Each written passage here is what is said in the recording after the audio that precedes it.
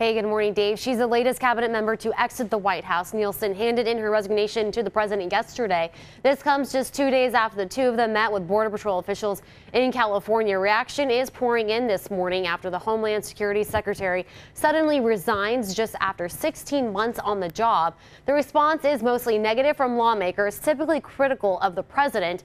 But O'Rourke posted a message on Twitter, and Kamala Harris said Nielsen misled the American people, and it was long past time for her to go. President Trump made the announcement yesterday on Twitter after growing frustrations over illegal crossings at the southern border.